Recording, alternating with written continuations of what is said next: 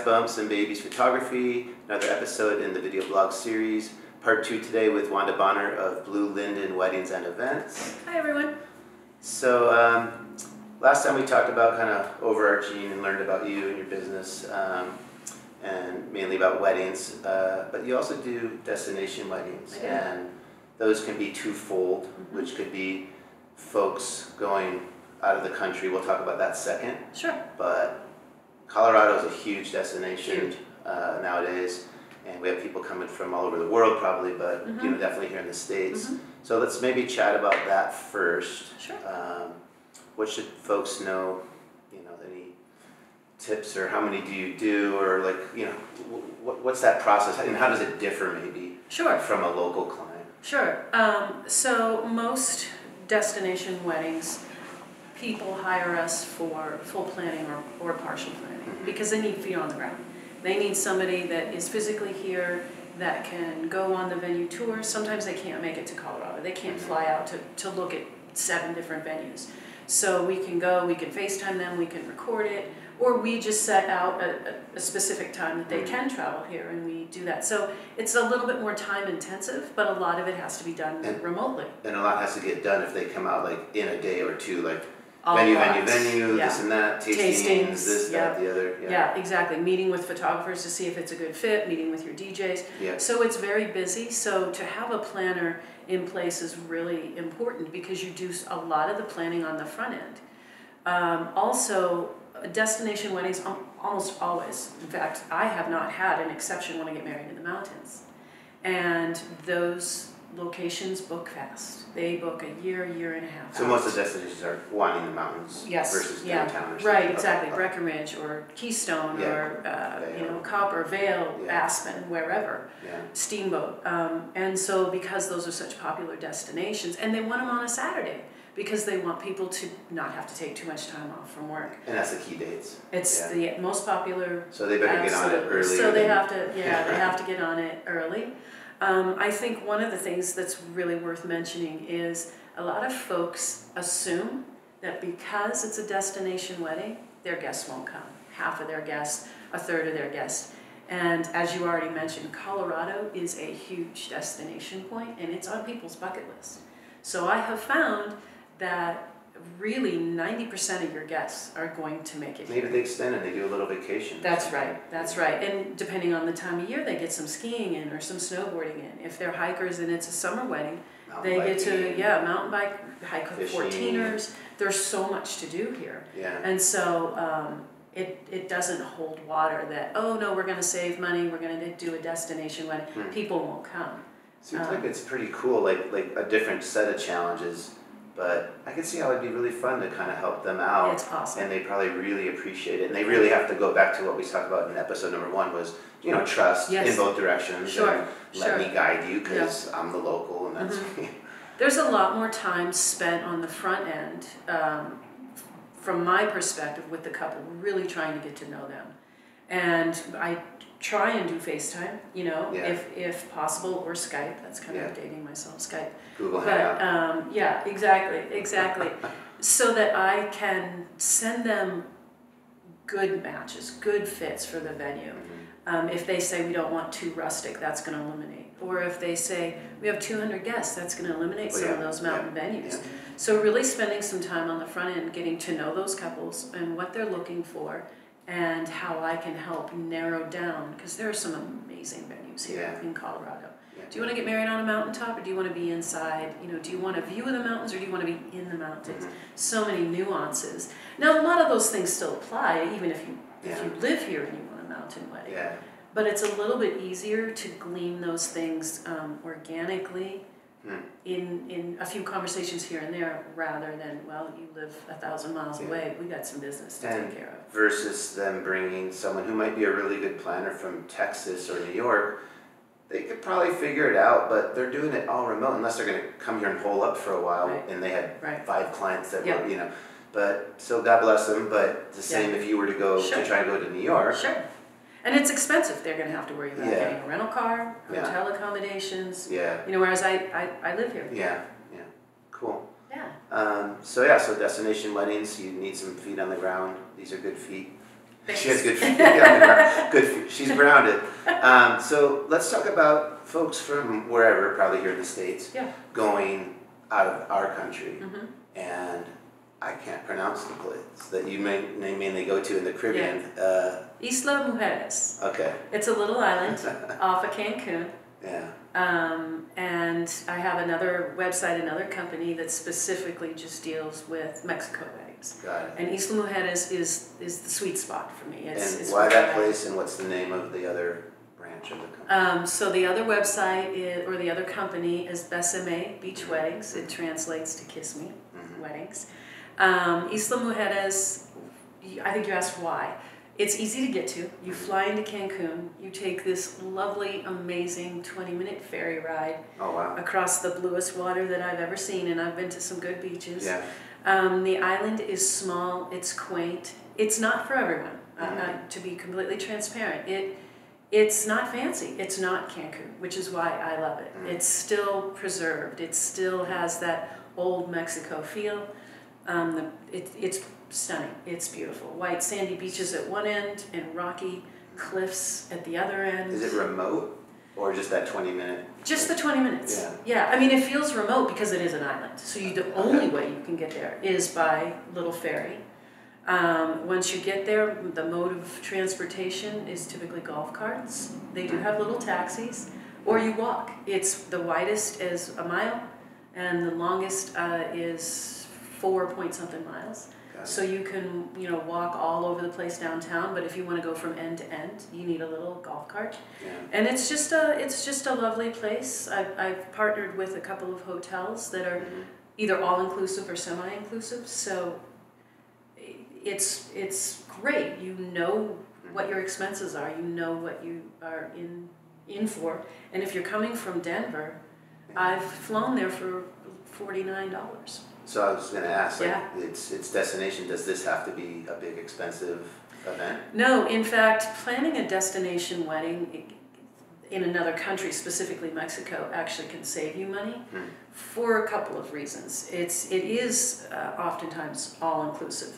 It's affordable, at least for us in Colorado, to get there round trip. It's going to be under $150. You're on a beautiful, pristine beach. You don't need decorations. Maybe you have your bouquet. Because it's a lot less formal. Typically, brides don't spend the same amount on a bridal gown because it's not this huge ball gown. It's a little more natural, a little more organic.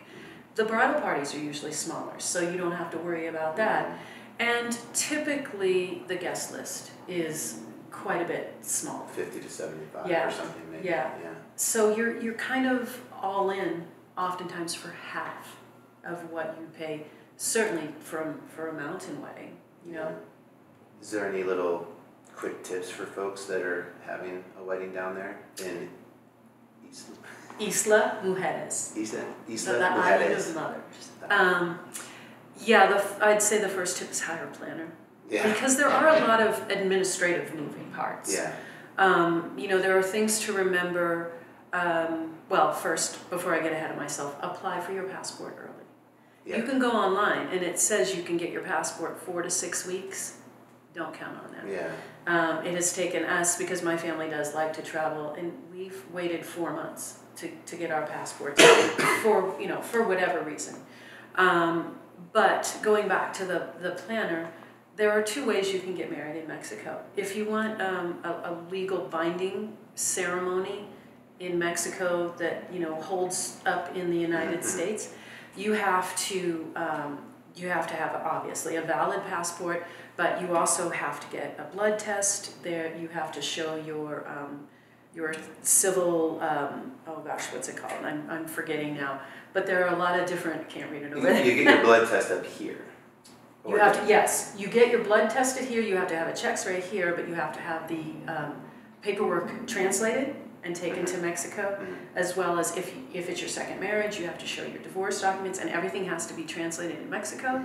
So then that's an added expense. Well, a planner can navigate all of that for you.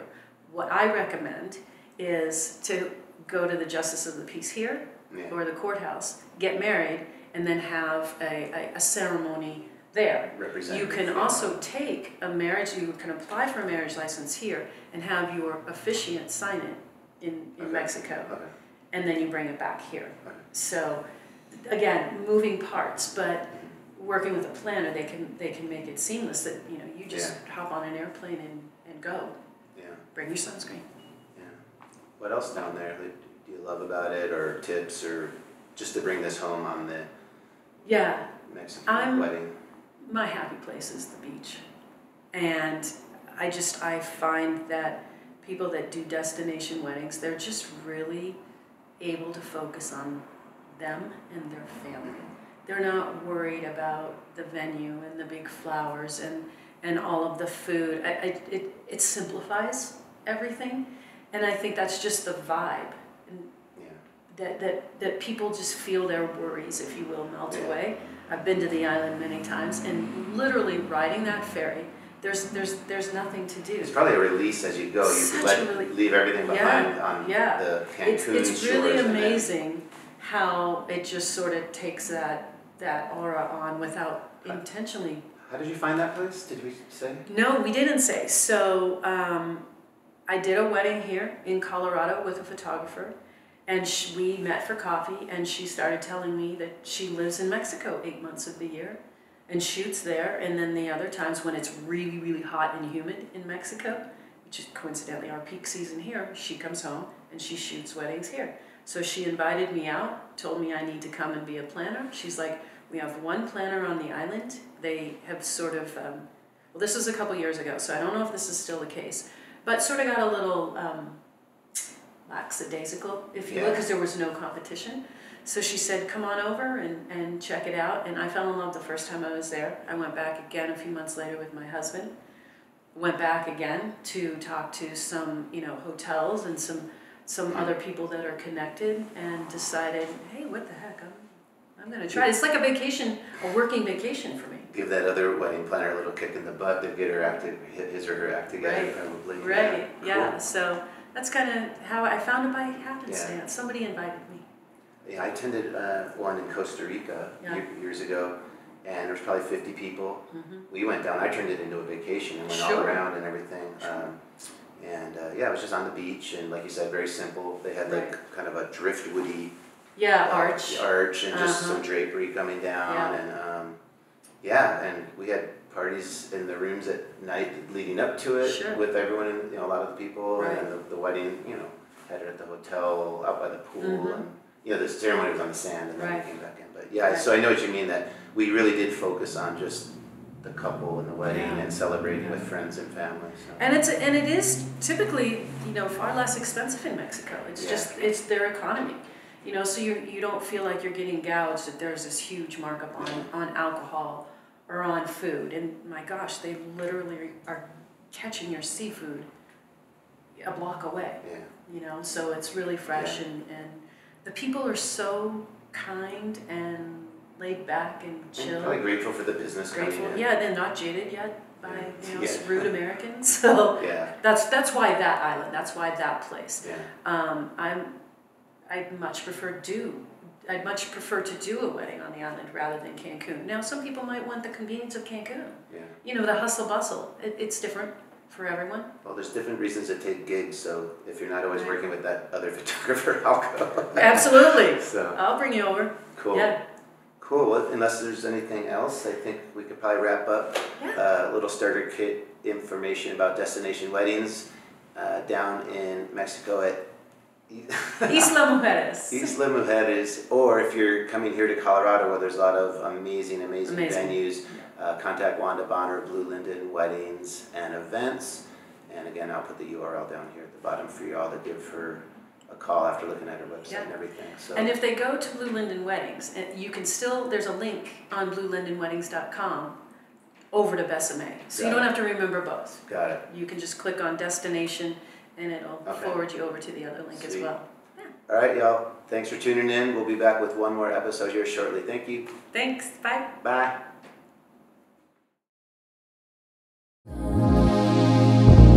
People rise together when they believe in tomorrow.